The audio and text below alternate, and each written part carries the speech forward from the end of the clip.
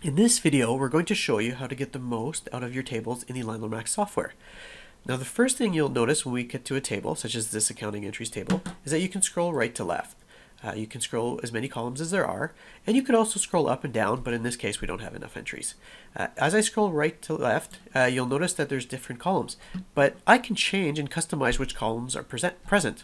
So I can right-click anywhere on the table, and this will show me the list of the columns that are currently available with the check mark. If I wanted to add, say, the tenant column, I would click on tenants, and you'll find that tenants have been added to the end. Now, maybe I don't want tenants at the end of the table. Maybe I want them earlier. I can take the tenants, click on it, and drag it over here. Now the order of the tables has changed, where tenants is now the fourth column. I could, in fact, bring it way to the front, all the way to the first column, and now tenant is my first column.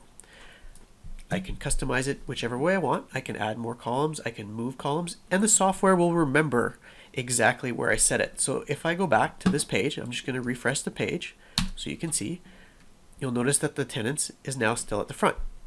The next thing I can do is change the sorting order.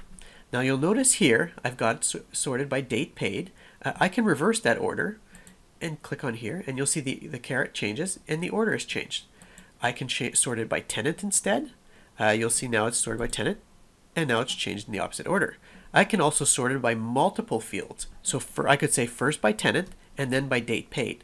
To do this, I've already clicked on tenant, now I would want to click on date paid and hold the shift button. And you'll see that it says number one column here is sorted, it's sorted by the number one column and then by the number two column. I can change the order and do as I want. The next thing you can do is you can actually change the width. So I can say I want this field to be very, very wide, or I want it to be very, very small. It's completely up to you. Every field can be saved, can be changed to whatever width you want. Now, the next functionality that you'll really want to take advantage of is the filtering.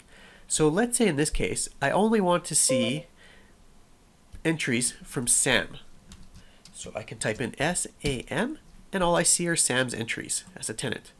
If I remove that, I see everybody's entries. I can say, I just want to see property tax entries. So I'm going to type in property taxes, and there it goes. As I'm typing, you'll notice that it's filtering. So now it's finding all entries that have a description P. If I add a PA, it'll look for only PA. I can also filter over here by accounting entries, or by amounts. So I can put in 5, 2, 3. And it'll only show entries for the amount that I'm looking for. I can do the same with categories, construction. I can filter by two different entries. So I can say I want to do by construction. I don't have to go further, but I'm just going to do it for completion.